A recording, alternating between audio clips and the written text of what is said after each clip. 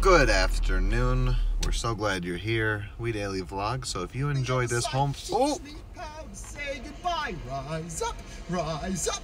If you like this video, make sure you come back tomorrow for more, and the next day and the next day. And today is a busy bee home vlog.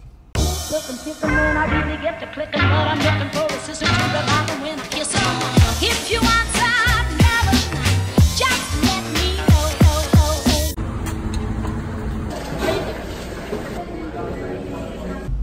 Oh my gosh, look at these clouds rolling in. The late afternoon storms here in Florida lately have been crazy. Sarah thought I brought Chipotle home. You did. But what she didn't realize is I also brought home our new Magic Bands.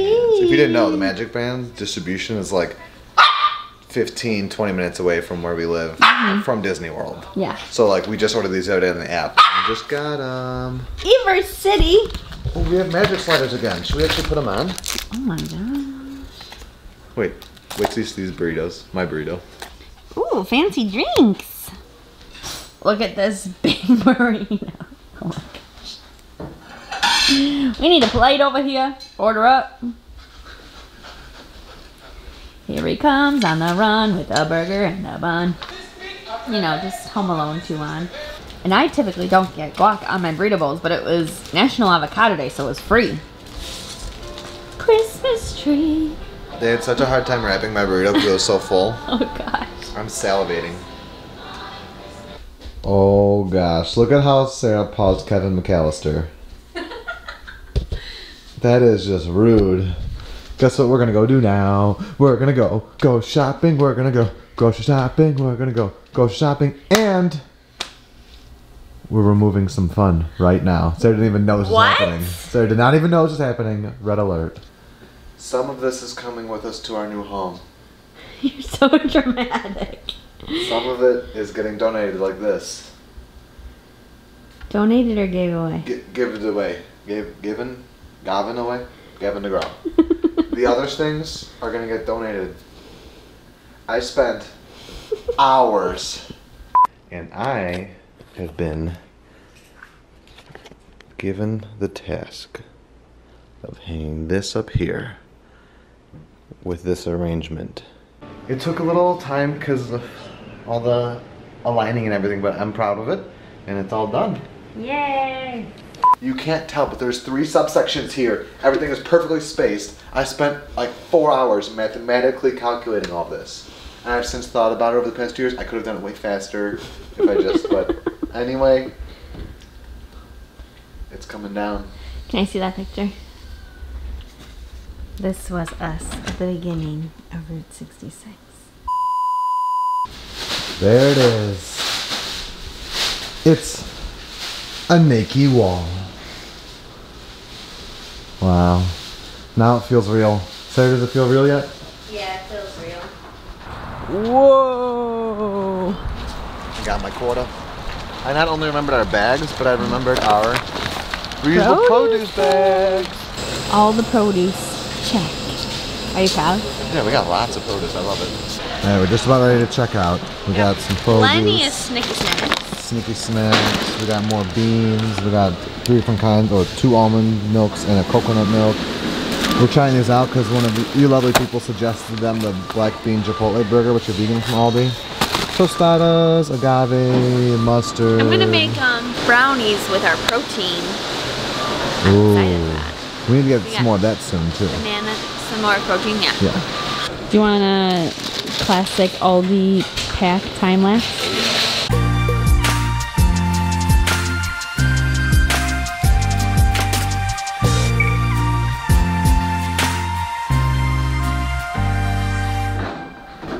This little furry Snickers bar is so sad right now.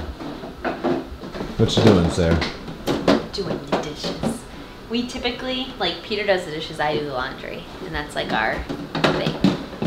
But we help each other out, but like 90% of the time, it's Sarah ends up doing all of the laundry, and I usually do all the dishes. And like we're typically like the other person's like being productive or at work or doing something while the other person is doing it. Yeah. But just tonight, we wanted to make sure that these got done, but Pierre has 8 miles to run. So I was like, I'll do it. Yeah, today is like we said last week, like this past Sunday, when I ran 16 miles, like now the training gets kind of like ridiculous during the week, for sure. I've been listening to more like podcasts and videos because I find them where my friend Steve finds them, and like when you get to a training for like a half marathon, or even further, definitely, the training aspect of it pretty much becomes a part-time job. Yeah, but you have to like. The reason that you could just go out the other day and run 16 miles is because you've trained yourself. Things, yeah. It's worth it. Funny thing, I'm actually allergic to dish soap, and I already feel my face is so itchy. Hey, if it gets bad, just stop. Okay, it's not terrible. It's just like I don't like, nothing bad happens. I just get really itchy. She wheezes sometimes, and I don't like that right before bed. All right, Yeah. we gotta go do our stuff. We'll be back. I'm gonna kick butt. Another one done. Just a little sweaty again, but time to go home. I don't get how. I know it's because my watch is based off heart rate, but like this says 8.37, my watch is 8 even. I think that's more accurate than my watch, but either way, we got it done. One day closer to Dopey, Wine and Dine, 50K, all of it, and Castaway Key Challenge. Oh, what is this? It is raining. Our apartment complex is so big, we live like a quarter to half a mile away from the gym, and it just started raining. I mean, I'm not running home, but this will be a nice, cool walk home then. So Peter's finishing up in the shower. He's finished with his run. I've had a couple of questions come up about what I'm doing to prevent cysts or what worked last time to get rid of my cysts. So I thought I'd just walk through really quick my little like schedule that I have written down here that I followed before and I'm doing again. So when I wake up, I do oils, like essential oils with some heat with that unicorn little heating pad that Megan and Katie got me. The oil mixture is, the base is coconut oil, and then 10 drops of oregano, 10 drops of geranium, and 10 drops of frankincense. And that helps break down and also helps any pain that would come with a cyst. So I do that right in the morning, right when I wake up actually. And then in the morning I do a ginger supplement, a yam root supplement, and a vinegar water, like a tablespoon of apple cider vinegar in a glass of water. So that's in the morning. And then in the afternoon, I haven't been doing this, but now I'm going to start back up again as the 30 minutes of cardio. Again, ginger, yam root, more oils and heat, and then just my normal prenatal vitamins that I've been on for almost 4 years, ever since we've been trying. So just like the typical vitamins I take, I also take a vitamin D supplement. And then just at some point in the afternoon, I drink a cup of the infertility tea that I showed before. I can put in the Amazon link below. It's raspberry leaf tea, and it really helps your insides get ready for a baby. And then with dinner, I take a milk thistle supplement, a citrate supplement that my acupuncturist gave me, as well as the ginger and yam root again. So that's 3 times a day, the ginger and the yam root. And then on an empty stomach before I go to bed, I take a supplement, it's a lot, called Seraptase. All of these were suggestions from you guys, and this in particular is it just breaks down proteins, and so it works best on the empty stomach, and just the makeup of it helps break down protein, so that's really good for getting rid of cysts. And then before bed, I do another glass of the apple cider vinegar water concoction and more oils and heat. So I have that going on right now. So that's the schedule. It sounds like a lot, but I just section out the supplements throughout the day in little piles and little baggies, so I don't forget. And then the other really, really important thing is drinking a lot of water. So I drink 8 glasses of water every day. And I also go to acupuncture. Some other big tips that I've gotten that I've stood by beforehand, which I'm going to do again, is cutting out sugar. So I am weaning myself off pop again. And then starchy foods like potatoes specifically, I'm steering clear of, just kind of really sticking to fruits and veggies. So sorry if that was a lot of information, but I know a lot of you were wondering. And hopefully if you are going through something similar, you can kind of follow this to help your own case out. I honestly think like we've kind of gone all out, and I probably don't have to do everything, but it's all natural. I feel good about doing it, and we want to prep my body for the next step, so we're willing to do it all again. Today is the last day of July, and tomorrow marks 1 week until our 4-year anniversary and Sarah's parents' 33rd wedding anniversary. But today's the last message of July, which is exciting because the beginning of a new month's daily messages is always exciting. So today is by Thich Nhat Hanh.